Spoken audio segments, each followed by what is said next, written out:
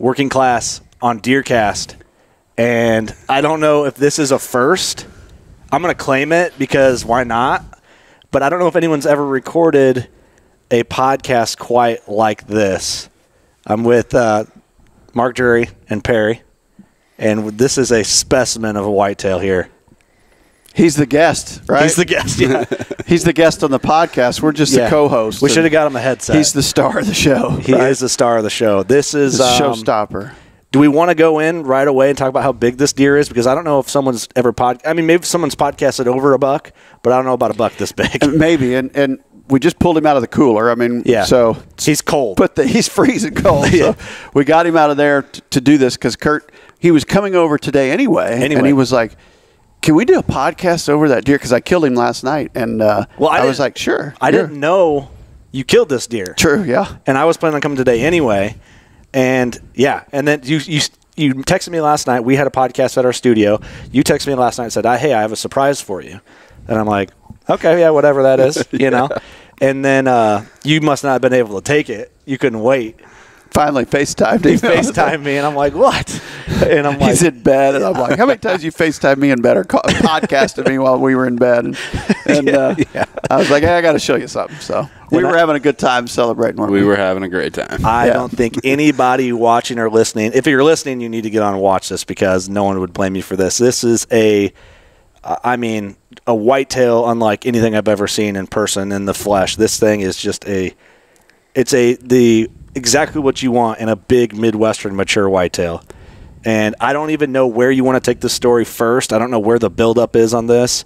But all I know is I'm excited to be talking to you guys and podcasting true hunting camp fashion over the whitetail himself. Yeah, you don't get any more raw or in the moment than this. I mean, he hasn't been dead 24 hours yet. Yeah, no. Yeah. It's a long story with this guy. In fact, we're doing a series called Deer Season 21, and during the summer, we have summer picks from a lot of different farms and whatnot, and he was really the best deer we had pictures of, obviously. Yeah. And Josh was like, I'd really like a big deer for the static, the thumbnail on YouTube. Yeah. And I was like, use this one. He's the biggest deer we have pictures of. Yeah. And he leaves every year. So I said, go ahead and use him because he ain't staying anyway. I mean, I've had pictures of him since he was 3.5. Yeah. And he'd shed his velvet, and he would either leave just prior to shedding his velvet or the moment he shed his velvet, and he was gone. Just wasn't his fall range is what you were thinking? I just assumed he just went rutting somewhere else, and I didn't know if that was a half mile, a mile, or 10 miles because they do move a lot. I just knew it was somewhere safe because he kept showing back up the next summer. I'm like, oh, there's the disappearing act. That's what I call him. Like, he'd disappear every fall.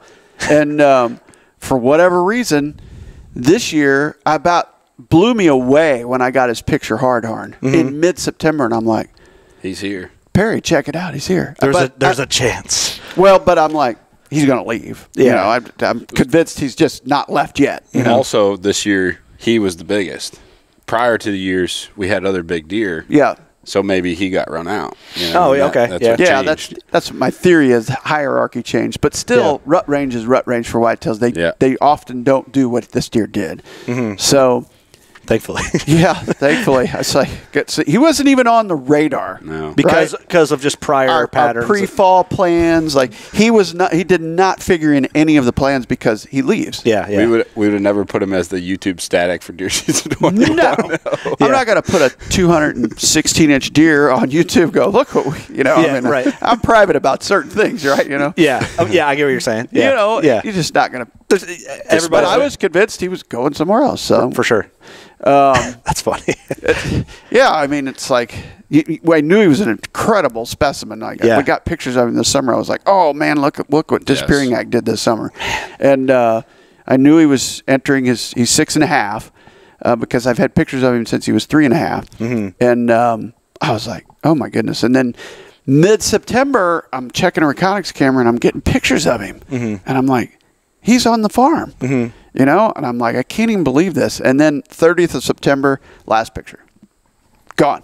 Nothing. I'm like, all right, now he left. He was just a month behind. Back to the pattern. Month behind. He did daylight, though, that day. Like, he was out in the he daylighted on the 30th, and then not another picture. And I was like, now he went wherever he goes. For sure, yeah. And then, which would make sense for what you knew. Yeah. Mm-hmm.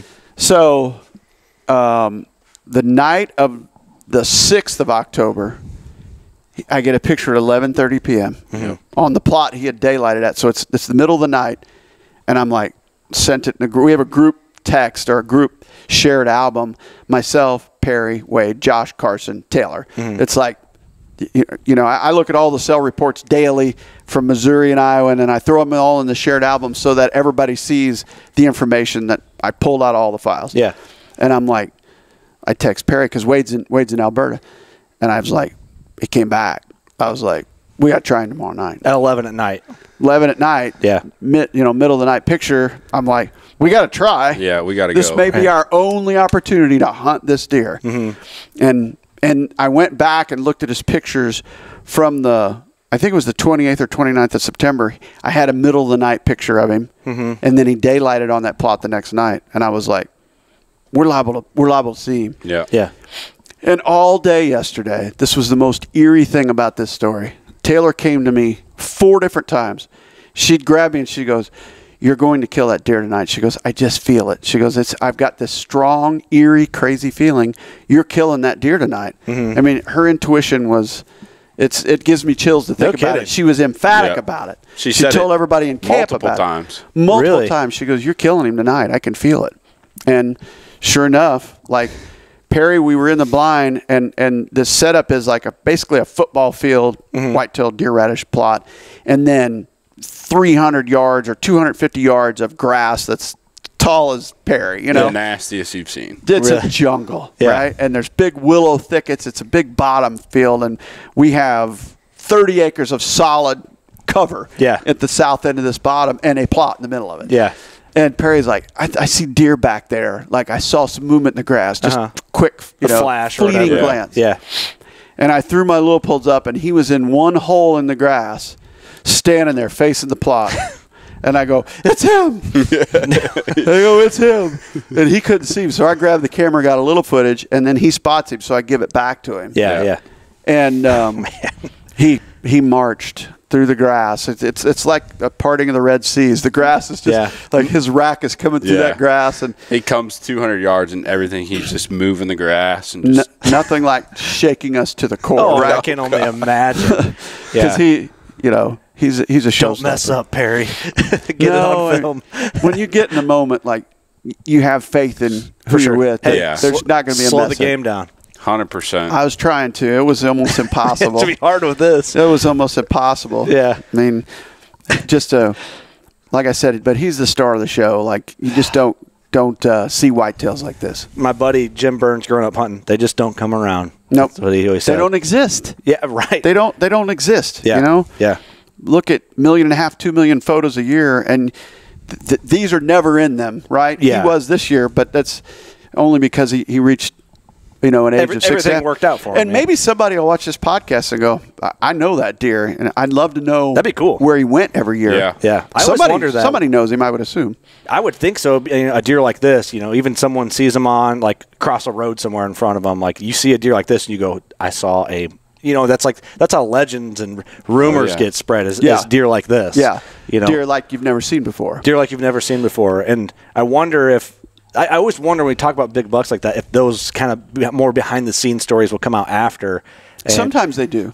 Yeah, it's cool, I think, like we did the giant tracker with Munson, that big buck, and he found out afterwards when they were butchering it, they found a broadhead in it. Oh, wow. And that was kind of came in, I think, after the giant tracker article write-up segment was posted on DeerCast, and I wonder if that person will reach out and sees this and say, "Hey, I shot a buck last year that looks similar to that." You know what I mean? Yeah. Anything like that adds to that buildup for that whitetail, which I think is cool to their timeline. It is cool. Cool story. I'd say.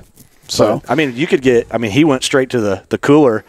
Who knows? You could get to cleaning him up, and you know what I mean. You could find a head in him or something crazy. Who knows? You never know. Yeah, that's what adds to the timeline. You just wonder where they went and what happened to them while they were gone. No doubt. But go back into, so he's coming through, and you're trying to slow the game down. I imagine both of you guys are in your own way. What's your perspective at that point? He's walking right into your lens, essentially. Yeah, he's walking right at me. I just don't shake the camera and make sure the numbers are ticking on the record. Right, yeah, like what I'm doing right now, just to make sure. Yeah. Control the breathing. He walks into that radish plot and faces us and eats for a little bit, and he got to 37.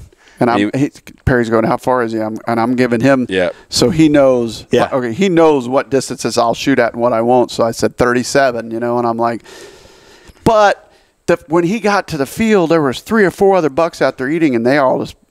They're like, later. It was funny. They all stopped eating, and they all walked right past us at under 30. Yeah. And on either side of us, and I'm like, he's going to follow him. Yeah. But he didn't. He cleared the plot, and then he put his head down and didn't stop eating.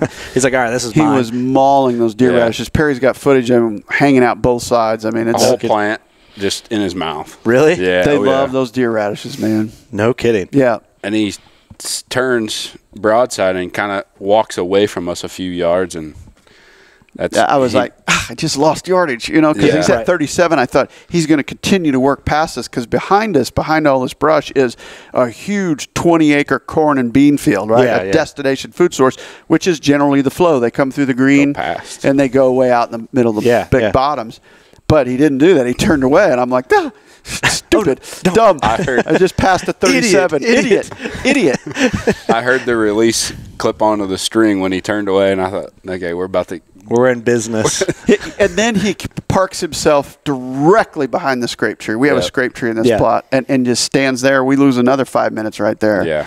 And then he finally came out from behind it, and I'm shaking, trying to get the range, and I get 55, I get 22, like I'm all over, right? I'm like, none of this is real. Anybody would be experiencing the same situation. So I keep clicking, I 43. I go, okay, I'm on him finally, you know. So he was 43 point something or another, and I told Perry, I said, here we go. Mm-hmm. So then I was lucky to hit him good, Smoked him. Hit him real good. Smoked him. Yeah, you showed me the quick shot before we started recording, and it is. I mean, you couldn't put it any better. No, really. I mean, so you had to have slowed the game down your head mentally to. I did. You have to on a deer like this because I think I'd be falling apart. Oh, 100%. Because I'd be. We both were. I'd be calling loophole and be like, "Hey, can you make like a 200-inch deer image stabilization for your rangefinders? Help me out." Yeah, but I can't even imagine. He runs 40 yards and dies on film in the plot. In the radishes. In the plot. It didn't leave the radishes. Nope. No. I don't know if it was 40. It wasn't far. Yeah, it was. It might have been 30. Yeah. I mean, he did not go far. Give me your mindset. I want both of you guys. Give me the mindset reaction when you see that arrow land where it hit him. Well, I said it. Yeah, he said. Immediately, I go, smoked him 43 yards. I immediately said it. Yeah.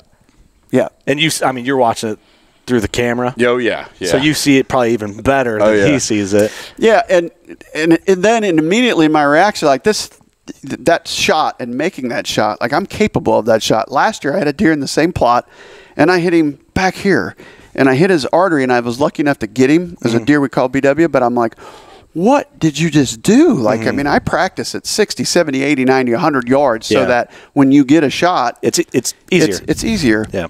And I can make those shots. And I squeezed my bow. And when I squeezed my bow, I hit high right. It's torque out of excitement. Yeah, yeah. So towards the end of the season, I took some carpet and turned it upside down where it scratched my hand. And I would remind myself, because I'm not slowing the game down, obviously. I'm over squeezing. Yeah. And in my reaction, I told Perry, I said it, I was like, I worked all summer to make sure I don't do this again because we owe it to them to make an ethical shot. Yep. That's not right. That's unacceptable for me or anybody else. For sure. Yep. And I'll be the first to say that. I was so mad at myself last year because I made 2 not great shots. And I'm like, this is ending.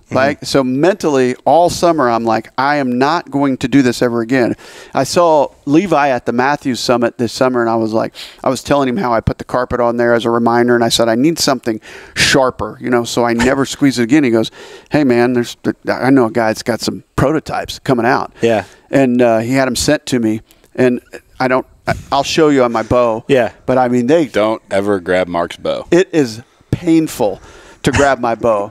And it's just like a training device. It's like a little button with a spike on it, yeah. And you feel it. Anybody that grabs it goes, "Wow!" But I can feel it. I put my hand out there and you touch him, you're like, it's loose grip, you know? Oh, yeah. Leveled my level and took my time, and I slowed the game down, and I was breathing correctly, and I let it fly. And I mean, it hit exactly where I was aiming, and he didn't drop. So, dude, that's awesome. That's awesome. Yeah, I mean, this is the exit hole here if you're watching, and it's just money. It's perfect. So, killer shot. Way to keep it together, because I don't know if I'd be able to do it. This buck is just massive. Sometimes when you make mistakes, you make yourself better, right? Yeah, you're like, don't let this happen again, you know? Definitely. Well, that's why we practice. We're out there to make clean kills, not, For sure. And that's what, I had that mule deer hunt coming up, and, it was high pressure for me, going in. First deer hunt since my dad passed and stuff, and I told everybody shooting, I was like, I'm shooting my bow this summer like I'm training for a fight.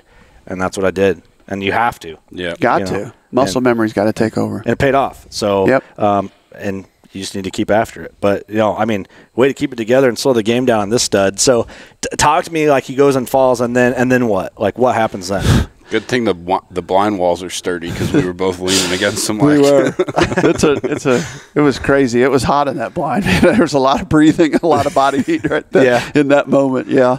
So we just let it all loose then. From that moment till 4 a.m, we let it loose. Yeah. From the moment he fell till 4 a.m, we did not stop. No. Letting it loose. We had a good night last night. So what?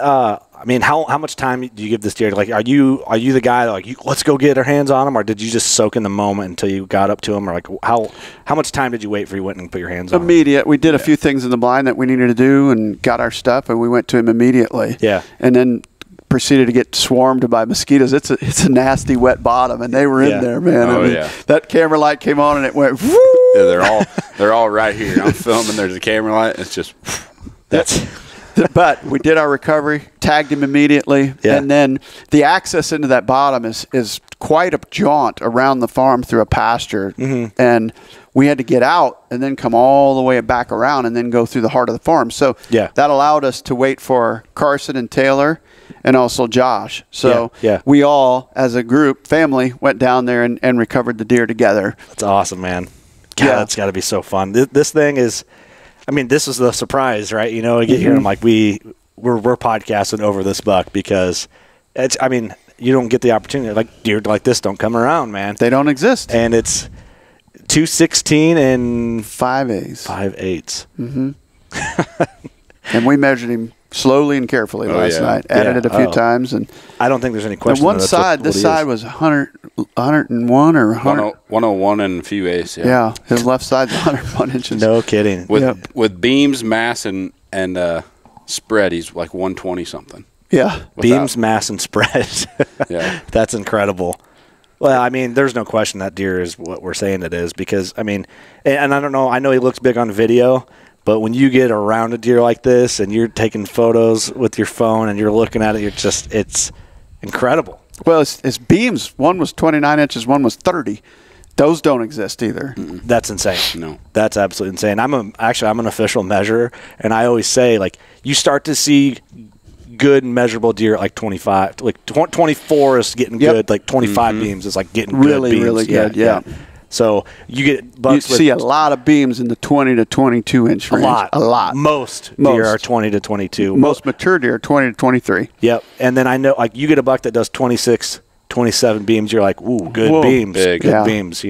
Different class. My old man's last buck, I measured the buck. He was a clean 8 with a kicker down here off his base, like right above his eye. I'm guessing, he's probably mid-40s, a good 8, just like an 8 with that.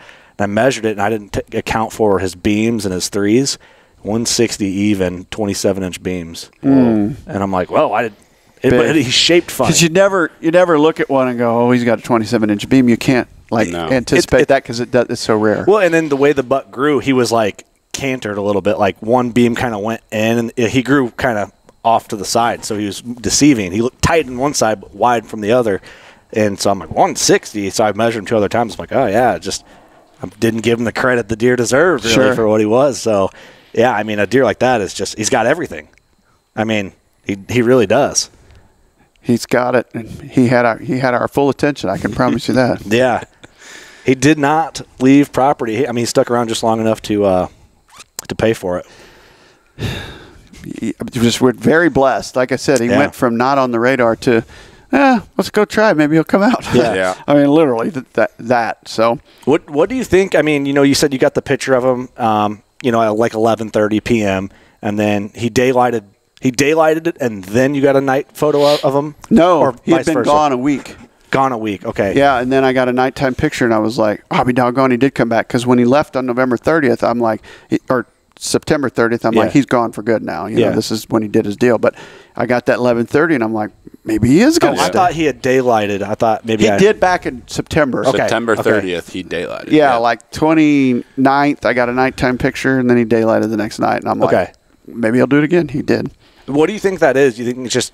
I don't know if there's a pattern there to look at or to acknowledge, or if it's just what this time of the year, this phase, we're in phase 2, greener pastures. They're not moving yet. Like, they're not traveling and looking. They might on an occasion, but right now they're pretty much eating and bedding. Yeah. And I'm like, if he's there 11:30, he's probably could be close to there somewhere. Yeah. Yeah. We got the bedroom. We got the bedroom. I call it my Buck Hotel. Buck Hotel. Yeah. He was a guest last night. That's the nasty stuff. Oh yeah. Oh it's stupid. You step 2 steps into it, and you're like, I'm not walking any farther. Yeah. I'm turning around. I'm good. Yes. That's awesome. That's where I killed BW last year. He was 180 something. 181, I believe. 181. It came out of the same grass. I mean, they just love it right there. It shades real good, real early. Yeah. And this buck's giving Danger a run for his money on score. Essentially, the same Danger was like 4 or 5/8 larger than him. And Bucktober would have been the same had he not broke off that inside tine. Yeah, so that's incredible, man. How cool. I mean, we're kind of speechless about it, honestly, because you just don't expect to see him, and we did. You know what my favorite thing is, man, and I'm sure you probably have a similar perspective of what I do, and I'm doing this to give you credit and maybe see, like, growing up watching you and as one of my childhood hunting idols and everything, and you would almost think for the amount of, like, work you've done and the amount of deer you've killed and big deer that you've patterned and have been successful on, that I think it'd be easy for someone who doesn't know you to maybe be like, oh yeah, like, you might not be as appreciative of it as you think, like, if somebody else were to shoot it. And I'll tell everybody listening or watching, that is not the case, because I wouldn't have got that excited phone call last night the way I did. And the whole time since we've got here to record podcasts, it has been excitement and high vibes over this animal. And so I will say, and I never doubted you on that, but I just want to clarify for that. If anybody thinks that you don't appreciate these animals because you've killed some big deer, that is not the case. You are just as thankful for this animal as how I would be if I shot it. So it's cool. Next to family and God, that Perry's got the same DNA. That's why I love the Mossy Oak pattern this year, and I'm not wearing DNA today, right now, but DNA is like, what a great name, because your DNA, his DNA, mine, Wade's, Taylor, everybody watching this right now is identical. It's that hunting passion. It's the reason we all go out there and do it. And, whoever would have been sitting behind it, like, the feeling is unbelievable. It's euphoric. Yeah. It's a euphoric sense of, holy cow. Yeah. It's like a deer you just don't ever get to see, and then to have the opportunity to have pictures of him, and then to go see him, and then actually kill him, like, it's a rare occurrence, and we feel so blessed and thankful. Yeah, and it's that DNA that keeps you going and loving it and loving what we do. Like I said, God, family, and country, frankly. And then white-tailed deer and wild turkeys, and probably wild turkeys and white-tailed deer. But come on, I'm the same way with every wild turkey, right? Oh yeah, every single one, I freak out. Like, really? I love it so much. Yeah, turkeys are cool. I'm not saying they're not. Turkeys are life. There's no turkey that's this cool. Perry, I'm glad it occurs in the spring. Come on, Perry. I'm a turkey hunter. Come on, man. I'm the only guy in here that. I love big whitetails, but if I had to pick one, I was turkey hunting. I'd pick it too, and that's saying something sitting here over a 200 inch deer. It is. Hey. To go back to your point, if Mark wasn't excited, he wouldn't have FaceTimed you at 11:30 while you were in bed. Right. I'm like, well, I got to answer. I didn't care either. Everybody's like, you can't do that. I go, oh yeah, I can. Watch me. I go, he has called me so many times in bed doing a podcast, and I'm like, what, Curt? Finally got him back. So. That's what you said too. I'm like, Mark, I'm in bed. How many times have I answered your phone calls late at night to do podcasts? I'm like, check this out, bro. Touche. Oh, okay, that's worthy of a FaceTime anytime. Definitely. Well, congratulations, man. Thank you. An absolute stud. Yep. Lucky. Good work. And in a special place. It's cool down in that bottom. And frankly, 2 or 3 years out of 5, we don't have a food plot down there. It floods all the time. It's a really low bottom. No kidding. And we're in a drought and a dry year, and that's why there was food there. Otherwise, there wouldn't. More often than not, we don't get to put a plot in there. Awesome. But we've had 3-4 years in a row where we lose them. We'll put them in. Yeah. They'll come up, get a 3-inch rain, Done. underwater.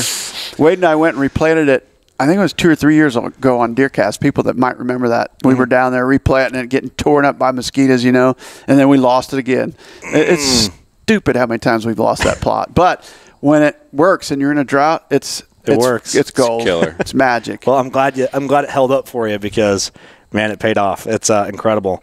And I don't know. We'll claim it. We'll say we're the first podcast to do a full-length podcast over a 216 and some change inch buck. I don't know if it's ever been done. I'm sure it has. But hey, we'll give you that credit, brother. I'll take it. Whatever, right? Why not? Yeah, I'll take it. Why not? Well, I don't know where to go from here, man. I don't know. Incredible.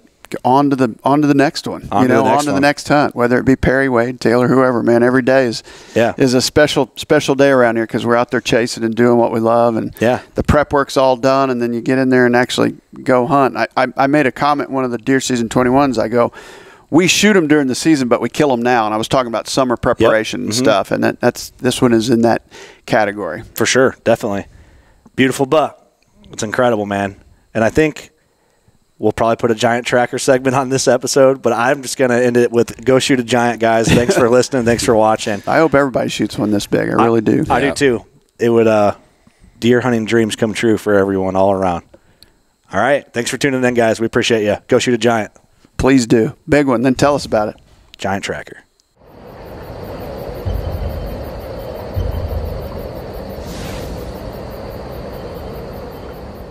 It's a fresh one from this season, and Michael Munson's joining me on this segment. Thanks for doing this kind of during the workday, kind of last minute. But man, what a killer buck you got already this season.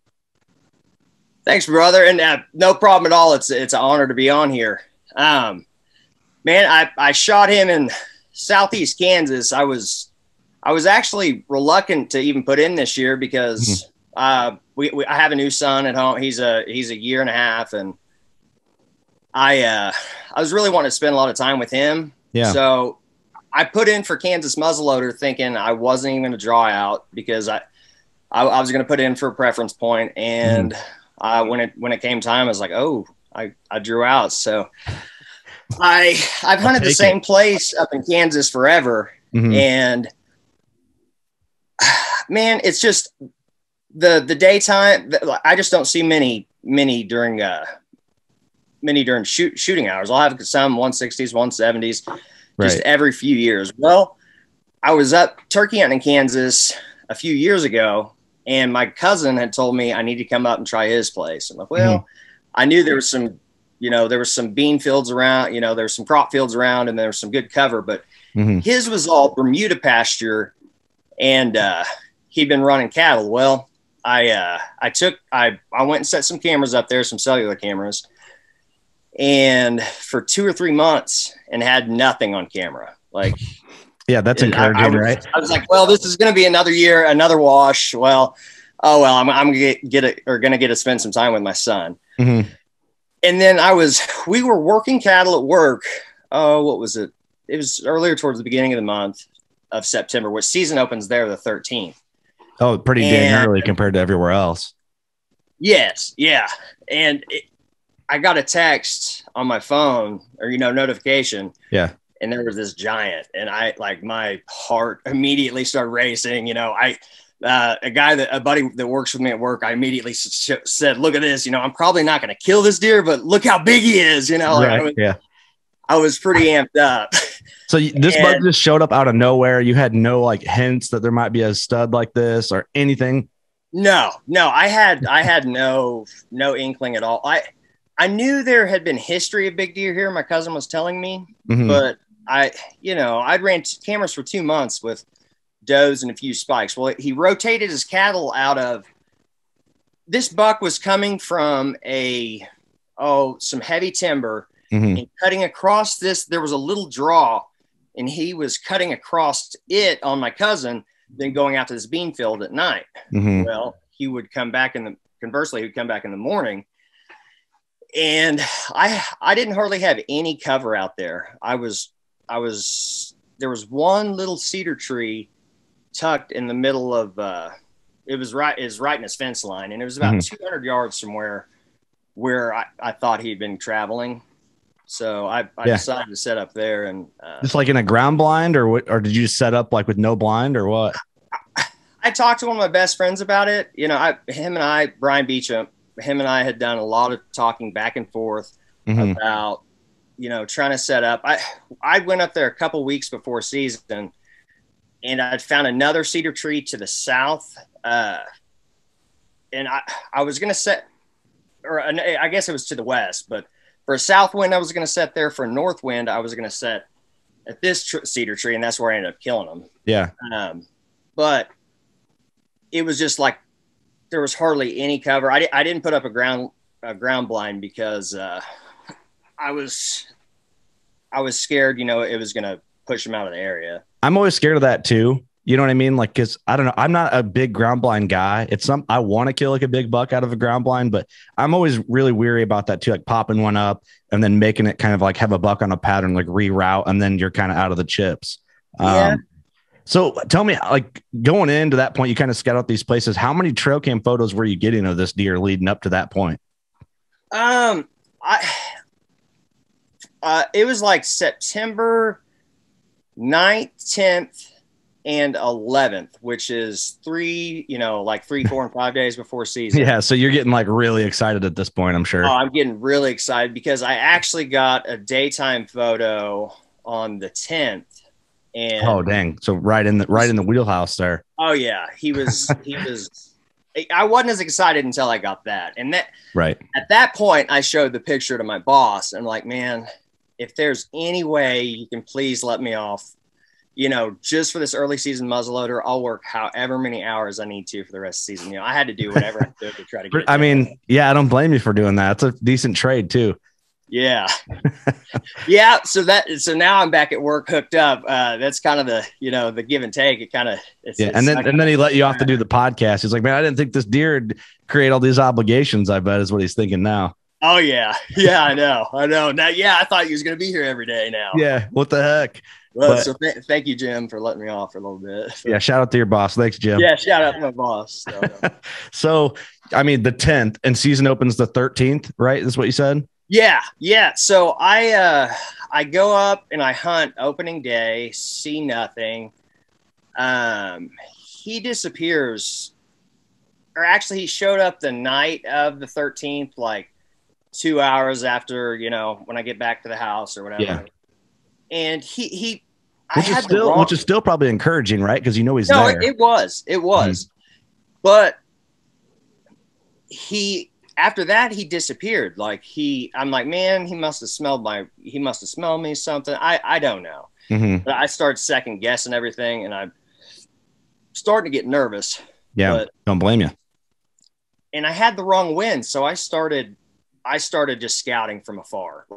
I said it was my 7th hunt that I killed him, but some of the other hunts was, 600 yards away, scouting with binoculars, setting, trying to figure homework hunts, doing my homework. Yeah. And I went back to work after 4 days, 13th, 14th, 15th, 16th. I hunted those days, and then my wind was just wrong. So I'm like, I'm wasting my time up here. I'm going to go back to work and work through the weekend. I know there's a big cold front coming in. And not only that, the moon, the evenings were going to be good and the mornings were going to be good. Mm-hmm. I learned that from Terry Drury. Thank you. Yeah. But when the moon is hanging high in the mornings, it's normally really good for the morning hunts. And when the moon is rising of the evening, it's really good. Well, mm-hmm. I had all that pushing together for me, and I didn't have him on camera, but my boss said, you better go try it. And I really wanted to, but when he gave me the okay, yeah, I packed my stuff, headed straight to Kansas. How far a drive is that for you? Cause you're from Oklahoma, right? It was about a 3-hour drive. Okay. So yeah, you got to plan ahead a little bit. You can't just leave right now and go. No. And so I hurried up there, and I actually made that first evening set. And I only saw 2 does, and I'd been kind of discouraged because that's all I had been seeing. It had been relatively slow until until the morning that I was able to shoot him. But going into that morning, I woke up and my cell cam had texted me and said he was in front of my camera right then, and I like. Oh, like at that moment, like he was there right now. The second I had set my alarm to wake up to go hunting, I looked and he was in front of my camera, and I'm like, oh my God, I've got it. So I rush around and I throw on my I rush around, take a shower, I bathe down a nose jammer. I try to do anything I can to up the odds a little bit. Get the advantage. Yeah. And the night before I talked with one of my buddies about it. I had the wrong wind to go in, but the thermals, I was kind of uphill. And if I waited till the sun was kind of, coming up, my thermals would be pushing over them. Well, I'm really nervous as I'm pushing in. I can see why. Because, I was real nervous. Well, I ended up having to belly crawl about a quarter of a mile because I was scared of getting skylit as I was going in. And I finally got set up, and he's nowhere to be seen. Like I looked at my phone, I wasn't getting any text, nothing. He had disappeared.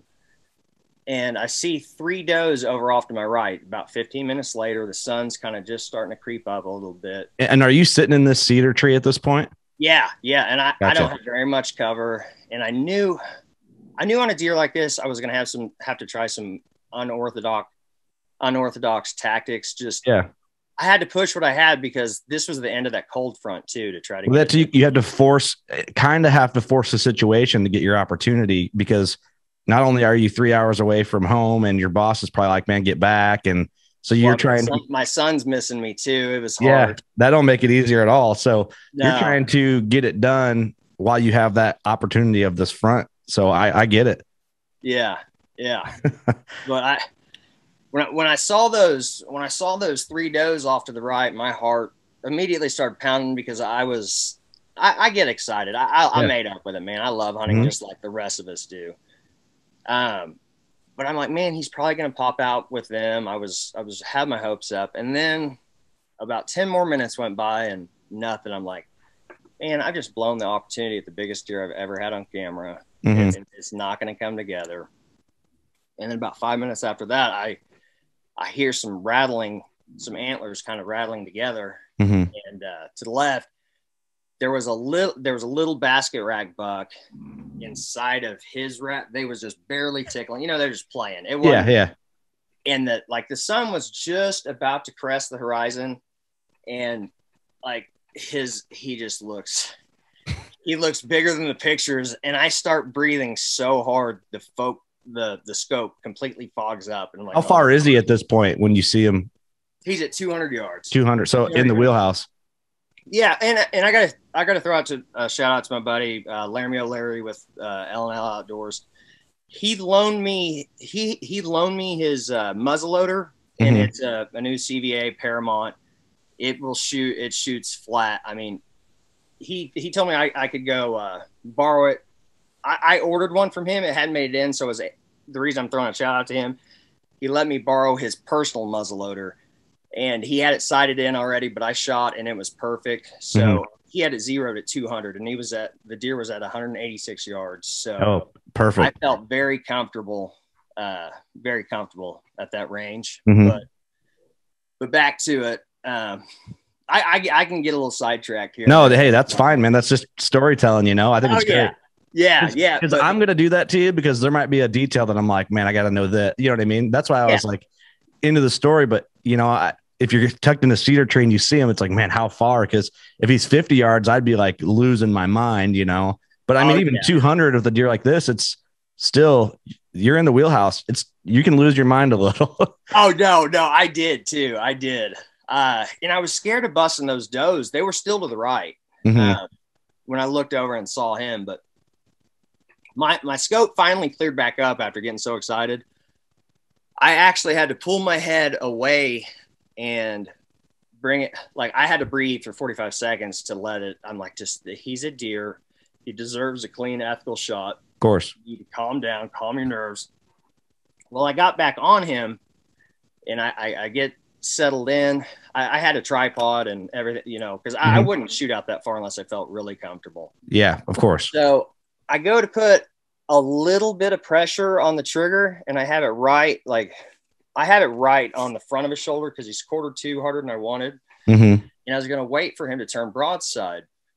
Well, I'd only shot that muzzleloader one time before. And to be honest, I put just a little bit too much pressure, and that the bucks had just pulled apart, and I put a little bit too much pressure, and it surprised me. It went off, but I looked up and I seen white belly, and I was just, I mean, I had tears rolling out of my eyes. I called my best friend. I called my boss to thank him, you know, like it was kind of a cluster, to be honest. Like if you know me, things aren't always orthodox. Like, well, that's a lot going on. Like your brain's trying to process the situation. So when it went off, you probably were like, "Oh crap!"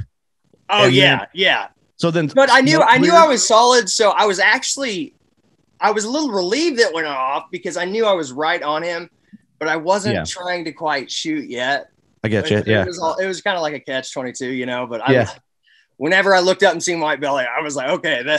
So was it like classic TV muzzle loader? You know, it's like fogs everything out, then it clears off, and then you see the belly, or how was it? No, with this shoots that buckhorn 209. You know, and it didn't fog up. It didn't fog up real bad. I immediately looked up and seen that little buck running off, and I only saw one deer running away. Before I saw the white belly, I only saw one deer running, and I was like, oh, please, please, please, please, please. And I was looking with my eye, and finally, when I saw that white belly, I didn't yell. I didn't anything. I just kind of sat there and took in the moment. I just took in the moment, cried. And then I you know, when I was calling my buddy, I was like, I couldn't hardly talk. And he's like, dude, you've got to just go get up to that deer. And I called my boss as well, but I was trying to get reloaded, getting everything out of there. And I made sure I got reloaded. I didn't want to get up there and him. Yeah. Just in case. Away, but when I finally made it up to the deer, it just felt so surreal. I can only imagine, man. So all right, I need to know, because when I shoot a deer, if I could see him laying, I kind of like mosey my way up there and kind of like soak in the anticipation of it. You know what I mean? Like I kind of milk it.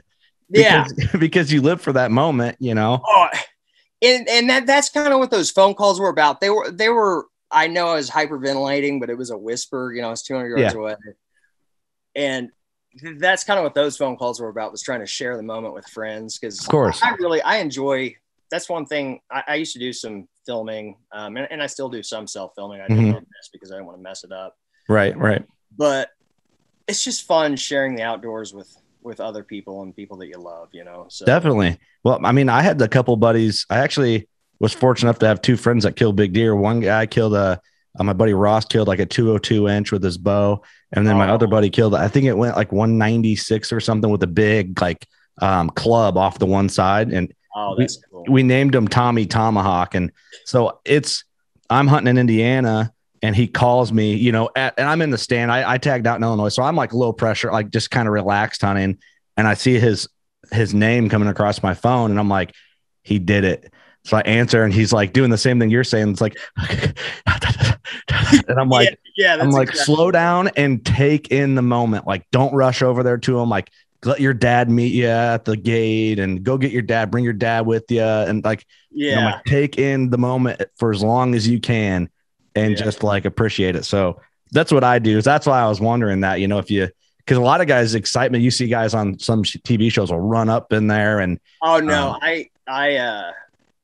you know, when I was younger, I'd made that mistake before, actually with turkeys. I'd done that with a turkey before, and it got away. Yeah. And after that happened, I was like, I'm just not going to let that happen with another animal. I'm going to get reloaded and make sure before I walk up there. And see, I'm the opposite with like an archery turkey. If I shoot an archery turkey, I'm out the blind running after it. Okay, with the archery turkey, yes. Yeah, yes. Gun turkey. I'd be running after it, but I would be bringing my bow. Before I had ran up there without my shotgun or anything, and I got up and took off. So I was unprepared, and that wasn't going to happen with this one. No way. So tell me about getting up to this buck. Well, there was no ground shrinkage. I honestly was thinking this deer, I thought he was going to score low to mid 80s. Yeah. Which my biggest deer in the past was 151. So this was a big jump for me. Yeah. If he would have scored 165, I would have been thrilled, which I thought he was bigger, but if he was in the 180s, I'd be really thrilled. But when we started adding all the numbers together, the neighbor actually had some pictures of this deer, and he knows my cousin. He wanted to come over and see. He was there to keep us honest while it was my best friend who was scoring the deer, but he ended up going 195 and 7/8. And when I heard that, my jaw just really dropped. I'm like, man, I was going to be happy if I ever killed, a couple 170-inch deer, but to go up into 190s was the super giant, man. Yeah, I just felt really blessed. Yeah, I can only imagine. That's an absolute stud, man. And special animal. You have the rack with you. I do. I took him to the processor and then took him to get mounted, and he cut it off, and I'm going to bring it back to him when we're done. Yeah. It's one of those, hey, can I take the rack with me? I don't trust anybody. Yeah, I don't want anybody stealing that from the shop right there, but it's wow. I don't know if I can get them all. I may have to scoot back some. Yeah, I mean, that's a good problem to have. Yeah, man, he is cool. He just had a lot of character. He had 16 scoreable, like you can see right here. His G2 was split here. He's going to. He's going to gross. He grossed one night. I don't know what he netted yet. It don't matter, man. That's what he is. That's what I would say. Horrible. Here's one of the kickers he had on the side. And this is one thing I loved about him. He carried his here on his G2 or on his 2, 3, 4, 5 between his 5 and main beam there. Yeah. That is actually would have been one or like look how much mass he carries. Yeah. Right there. The thing that surprised me most is why he went so big was the mass on this deer. That too, and he's just got a big, wide frame. He's just really impressive looking the way he carries everything through. I didn't really want to share this on the podcast because I didn't really want anybody else knowing. But don't say anything that you don't want out there. Oh no, it's okay. There was another really big deer, probably in the mid 70s. And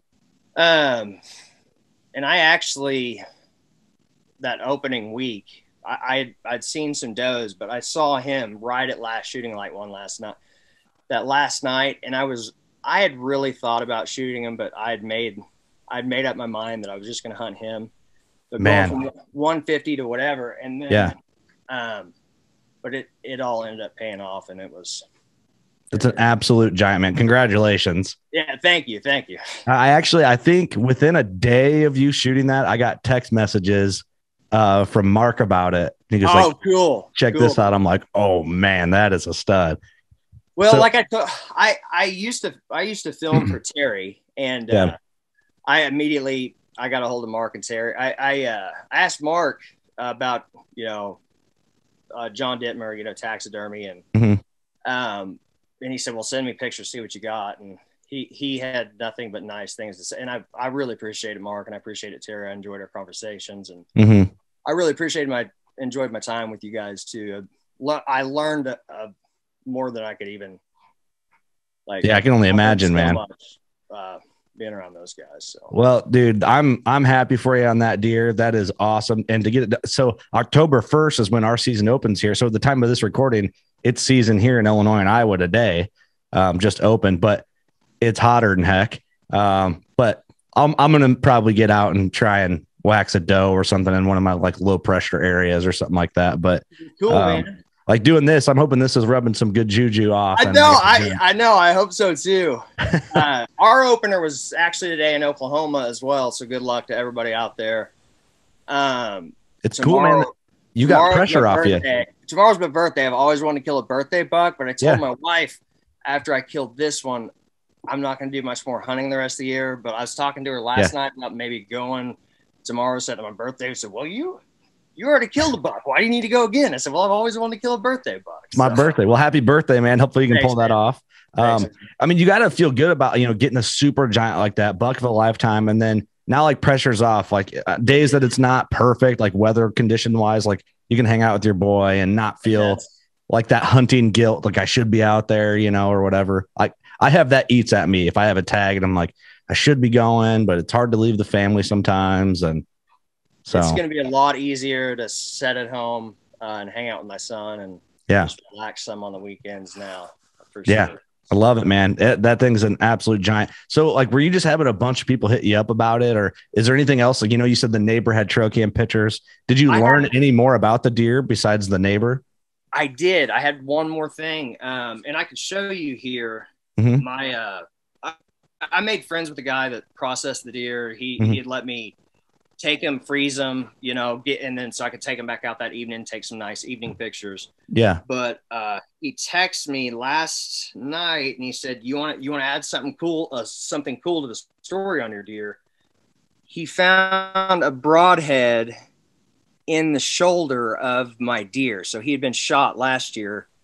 Here you can see it buried in the fatty tissue. I don't know how we can see it, but it's kind of focusing. Oh yeah. Maybe you can send those to me and I'll overlay them. We'll see how graphic it is. But he found a broadhead in the deer, and so I apparently it had to be from last year because there was no fresh cuts or anything. Yeah.